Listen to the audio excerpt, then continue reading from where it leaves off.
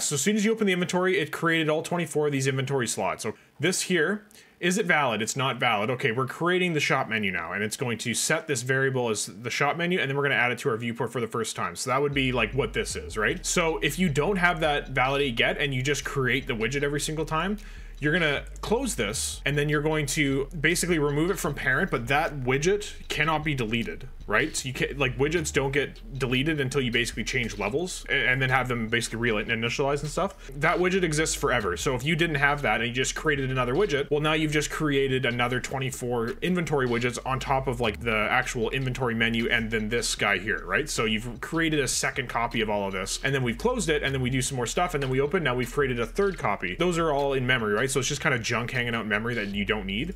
So that's why it's really important to, once you create the widget, to basically store a variable of it and then just add it and remove it from viewport as you need it. And then inside your widgets, obviously you're going to want to make sure that when you open the inventory or whatever it is again, that you're pulling fresh data from the HUD class, from your player, whatever the case is, and then populating that data that way.